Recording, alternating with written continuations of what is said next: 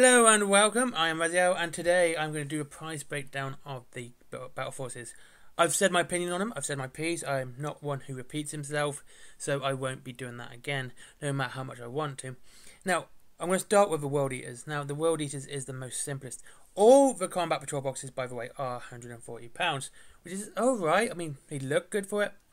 I'm still not a fan of... I still think it's highly overpriced for one of them. But yeah, so £140 each, so we can actually work out the savings straight away. Now, we'll start with the World Eaters, because that's actually the easiest one to work out. Angron is £100, Khorne Berserkers are £40, so there you go, that's your money there, it's those two. So you're getting the £8 for nothing, and they're £37.50 each, so your saving straight away is £75. It's not a bad saving, to be honest with you, and like I said, you're pretty much paying for Angron and the Berserkers.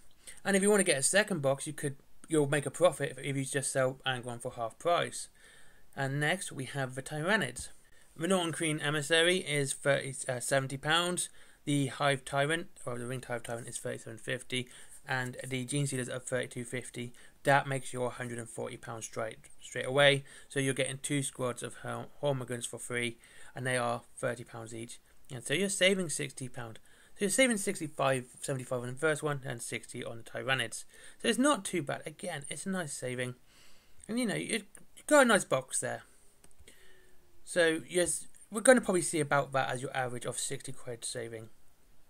Next is the Space Marines. Well, the Assault Intercessors and the Outriders are the same price at £37.50.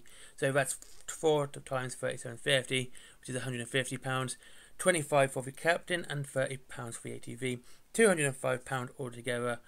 So, I mean, this is one of them. You're basically getting the Assault Captain and the ATV for free, and that's about it. I mean, you're getting some money off probably the Outriders or an Assault Intercessors. Again, it's a £65 saving. Not much more of a saving than the Tyranids, but it is £65.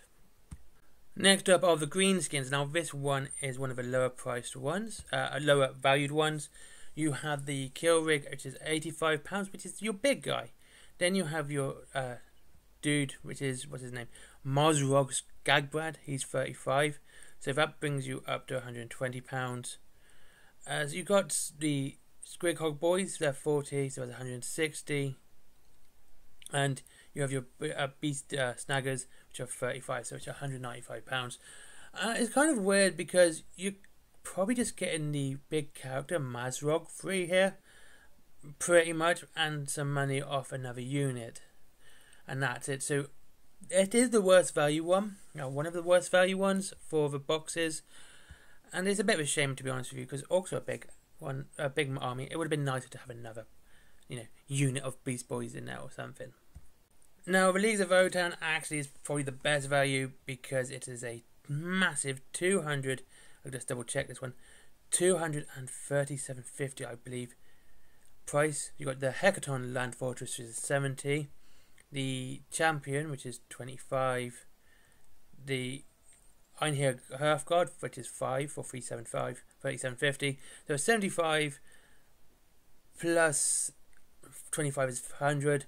170 plus Grimnir is 197.50, and finally you have the Sagittar, which makes it 137.50, which is almost £100 saving straight away. So you're getting so much. You're basically getting your Hearthguard and Grimnir for nothing. Like, you're paying for the Hecaton Land Fortress, the Sagittar and the Champion, and you're getting all your units, your infantry, for absolutely nothing, which is fantastic.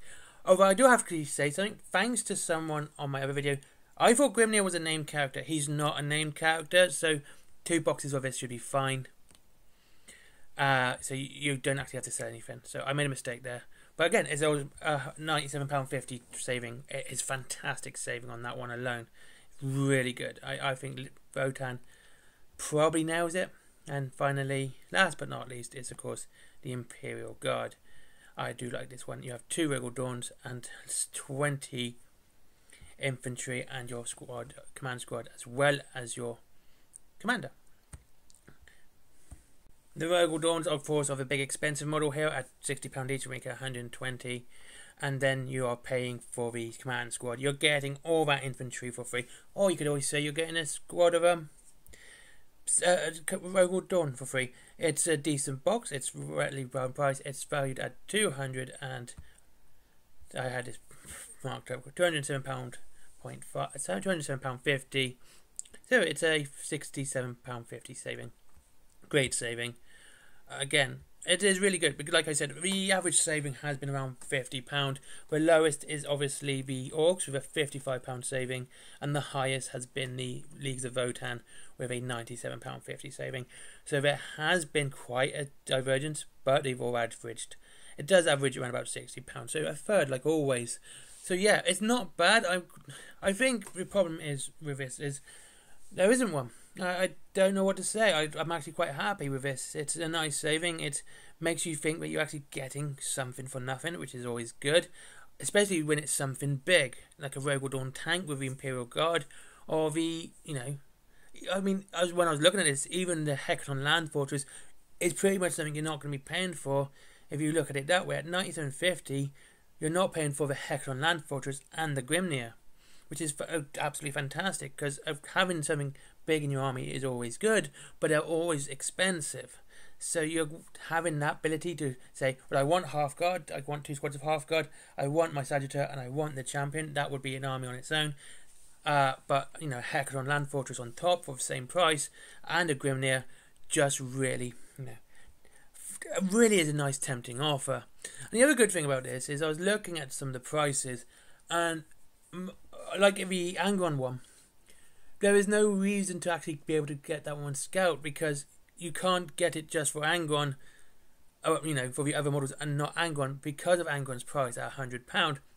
The saving doesn't quite equal how much his value is. So you can make money if you sell Angron, don't get me wrong, but you're going to have to sell him at a certain price, which is 75 plus 40, which is, I can't, my brain's not, £115. You've got to sell him at least £25, and anything after that is good. You're going to be making a profit. So sell him for 50 quid, you're making £25 on him. So yeah, you can do it, and it would be something that's fine. I wouldn't have an issue with it, but it does also dissuade people getting the Angron box just to make money, because you are going to have to, it's going to be hard pressed to sell them all off at a profit. We know how much the army costs. We know how much the model costs. It's good that way. Again, the Rogue Dawn tanks at £60 each. It's fantastic. That's all. You went, oh, I need 2 tanks for my army. There you go, 120. You'd buy an extra command squad just to top it off, and there you go. You got 2 squads of infantry with it as well. So these have been good boxes value-wise, especially where they've been made out. I'm still not happy with that Space Marine one, but we are talking about the value. It is good value. I did try to do other boxes and see if I could beat that, like I do every year. And this really is the first year I can't do even a Space Marine one at a cheaper value, or even a better value. And I think that's good that I can't do that. Games Workshop are thinking and looking out and trying to make boxes good value, rather than trying to gouge us all the time. Anyway, thank you very much for watching. I hope you enjoyed this video. This was a back to normal. It's heresy and everything else from now on. I might start running back a few videos and not doing one every day now.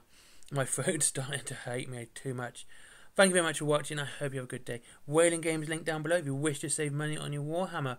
And when these drops, you'll probably be able to get these cheap there as well. Up to 20% off and free delivery after £20. And it's always worth trying a different game while you're there. Something like Kings of War or Wild West Exodus. Then there is Seastick. Seastick is an arcade pop-up on the 25th and 26th of November in Bath Trading Card Game Shop. At £5 for a day or £8 for the weekend. Again, I am not being paid to publicise that. I'm doing someone a favour because I really do believe in it and I think it's a good idea. I do like retro games. There is, of course, Forbidden Planet for other geeky stuff, comics, t-shirts, plushies, funky pops, whatever. Okay, it's all there, toys. And it's all at a decent price as well. There is my merchandise, t-shirts, comics, stickers, everything else which else well. Those 2 links are at the bottom as well. And finally there's Patreon, which I will be killing once I hit 1,000 subscribers and I can monetize my channel, because I'm not going to, I don't want to ask you guys for money. YouTube are going to pay me. What's the point? That's a bit greedy. I don't like it. Thank you very much for watching. I hope you all have a good day and I'll see you all again soon. Goodbye.